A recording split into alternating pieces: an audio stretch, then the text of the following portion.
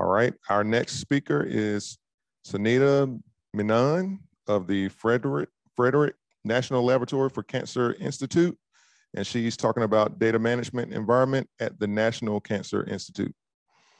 All right. Thank you. Like I was introduced, I'm Sunita FNL CR, and FNL CR is actually operated by Leidos Biomedical Research. It supports the National Cancer Institute and other ICs at the National Institute of Health. So I'm the technical lead at the Data Management Environment Project. Thank you for this opportunity. I'm very excited to be here at this meeting. I believe my colleagues Erin Rosenberg and Yuri Din are also present in the audience. I will first begin my talk with a brief overview of DME, why we developed the system, and talk a little bit about the architecture, the logical and the physical architecture, and then we will dive into how we leveraged iROIDs to provide critical capabilities to our users. So at NCI, there are several labs and core facilities that generate terabyte scale and petabyte scale data from high throughput instruments. So these instruments, the data that comes out of these instruments, they make their way to the analysis platforms and frequently are shared with collaborators. So during this journey, as we know, copies get made to secure this data. What an interesting thing that we found when we worked with our users was that it's not just that these copies are made and they're sitting in different places. Over time, what happens is these copies diverge, and that's where was the biggest challenge. So these copies diverge. Some directories get merged, some files get added, some data sets get reorganized to align with analysis data, and so on and so forth. So after a while, you have all these data sitting, you don't know which is the original one, and there is no traceability. And nobody has the confidence to say that, hey, delete this data because it is, it is something that was derived and it's not the original data set. So this was a challenge that we started with, and as we talked with more users, what we found was what is most important to them is the accessibility of the data. So they want the data to be always available, easily accessible. It doesn't matter if they want to get it tomorrow, whether they need it 6 months down the line, but they want to have that accessibility. The second thing was, they want to have control over that data. They want to be able to share it themselves, and they don't want to go to the IT department and say, hey, can you please set the permissions? There's a collaborator that I need to work with. So these are important things that they were looking in the system, and we realized that if we wanted people to onboard onto what we provide, then we need to make these features available to them. So this is how, with these inputs, we started the development, and DME is now a full-fledged production system to archive high-value scientific data sets. And iROIDs has enabled us to perform data management, secure data sharing, and storage virtualization. And these are very critical capabilities that has enabled adoption of DME across NCI. And I'll talk more about that in my later slides. One of the challenges, of course, we faced in the beginning, and we continue to face every day while working with our users, is getting the metadata. So, everybody is ready to throw the data over the wall, but nobody, wants to put in the effort to annotate it with the metadata because it's a lot of work. So we have So we work very closely with the users to help them, and we have defined templates and tools, to make it easy for them. And we work closely with them to package the metadata and help them to upload it to DMA. So DMA was piloted in 2017 with next generation sequencing data from CCR sequencing facility at NCI. They were the only lab that was ready to risk their data with us. So we have been collaborating very closely with them. And that year 2017-18, we worked very closely to address several pain points.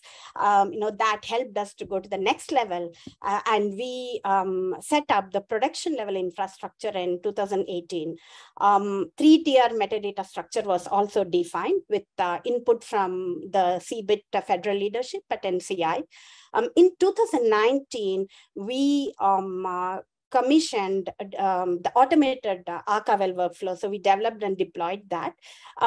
This was done because we had several users, who really wanted to onboard onto DME, and they had terabytes of data, sitting in tier 1 storage that they needed to offload urgently, but they did not have the resources or the time to do that. So that's why we came up with this workflow, which basically, enables users. We just schedule the upload, and it goes and scans the directories and does that. In 2020, we expanded the archival support to include cloud storage. We were only supporting on-premises S3 storage, and we expanded that. And we also expanded support for transfer endpoints to include cloud endpoints, specifically AWS S3 and Google Cloud. In 2021, we had to undertake a major infrastructure expansion because the data increased so rapidly. And so we prioritized that in 2021. As of today, we have 23 research labs and cores leveraging DME, and over 4 petabytes of data has been secured in the system so far. So DME has 3 primary interfaces. I've added DME archival workflow also here, but that's unidirectional. It can perform uploads. The other 3 interfaces, the web application, command line, utilities, and the REST API suite allow users to perform all the functionality they require. So the web application provides an interactive interface. Users can browse the data, they can search for data, and they can download it, and then group administrators can manage users and perform administrative functions. Command line utilities enable integration with bioinformatics pipelines. They provide programmatic integration, and REST API suite provides the most granular access. And we have leveraged that to perform integration with data analysis platform, and it's suitable for that kind of application and integration with third-party user interfaces and applications.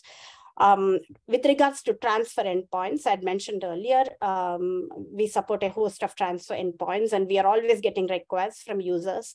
And the most latest request we have had is support for box.com. Data stores, we presently host all our data in Cloudian. We were hosting it in CleverSafe earlier, both are S3 object stores, and we switched over to Cloudian because of cost considerations. So users have data sitting both in CleverSafe and Cloudian as of today. But because of the virtualization, storage virtualization that we have been able to achieve with Cloudian, there is total transparency for the users, and they really don't have to bother whether the data is in CleverSafe or in Cloudian. So the architecture is a modular layered architecture. Each layer exports the API and hides the details of the implementation. This choice has enabled us to perform debugging and maintenance very easily. Physical architecture, it is CentOS 7 based physical servers and combination of physical servers and virtual machines. The DME web application is hosted on Tomcat 8. The DME API servers, we have 6 of them. They run on Apache Service Mix. And the iRoids metadata is hosted on Oracle 19c. And as I mentioned earlier, there's CleverSafe and Cloudian Walls. And we have also recently been archiving very less frequently used data sets to S3 Glacier Deep Archive. So all the data management functions that we perform, basically we do it through iRoids. And so iRoids has provided the virtual file hierarchy and enabled, like I mentioned earlier, complete storage virtualization. And the iRoids permission scheme has enabled us to perform secure collaboration. And that has been very much appreciated by our users.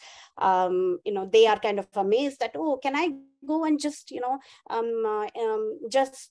permission just this little collection to this collaborator. And of course, data discovery, we never get tired of reminding our users that, hey, the quality of the data, the searches that you have, how easily you are able to retrieve your data depends on the quality of the metadata that you provide to us. All the data management, all the data hierarchy and the metadata validation, everything is performed through 3 policy files that forms like the heart and soul of our implementation. So there's a policy file for validating the data hierarchy, defining and validating the data hierarchy, another for the collection metadata structure, what are the attributes that will go into the collection, and another one for the data object metadata structure to define what are the attributes that go into the data object metadata structure. So these are some examples here. As you can see, so the data hierarchy, these are JSON files. And so in the data hierarchy JSON policy file, we say, okay, what are the sub collections that this collection type can have, and can it contain, data objects or not? And collection metadata structure, we define all the attributes, what collection it belongs to, and whether it's mandatory, whether it's optional, and so forth. And same with the data object metadata validation roles. With regards to the metadata, we have multiple levels of categorization. The system metadata that we capture, that DME captures automatically when an object is created. So it's things like source size and what time the transfer started, when it completed, and things like that. And this is something that we do not allow users to change.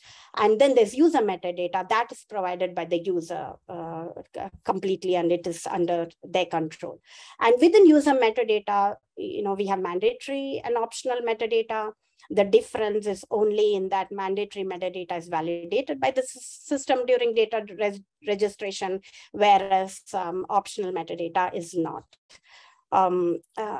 DME leverages iRoids permissions to provide secure data access. So own permissions are granted automatically to the data generator. So who is uploading the data, they automatically get the own permissions, and then they provide that the permissions, appropriate permissions to the data owner, and if there's a lab manager role, to the lab manager.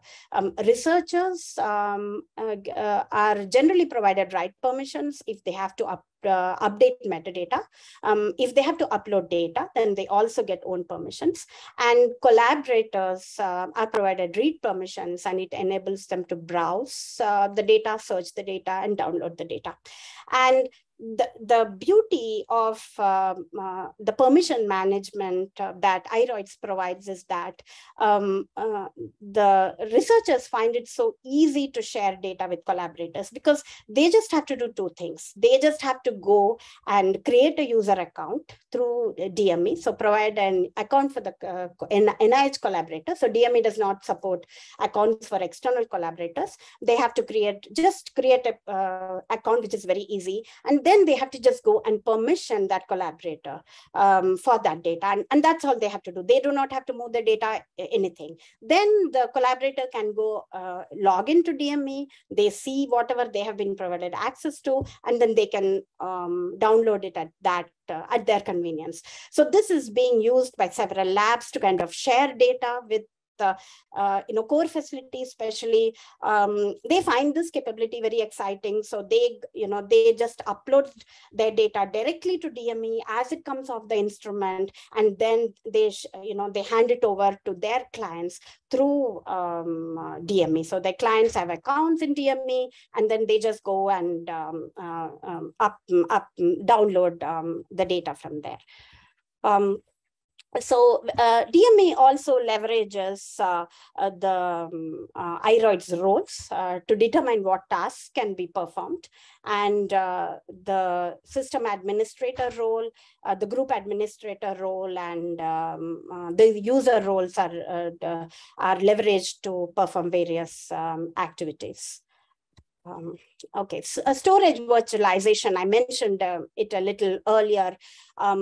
And I want to expand on this some more, because this has been so very critical for our users, and so very critical for the wide adoption of DME that we have seen across NCI, because of two reasons. One is users do not have to worry about the path of the file or the collection, where physically it is located. So they have scripts, they have bioinformatics pipelines that talk to DME, and they just see the virtual path that iRoids presents. So they do not care. Today it is CleverSafe. Tomorrow the data may get migrated because of several reasons, and it may go on to Cloudian. They do not have to worry about it.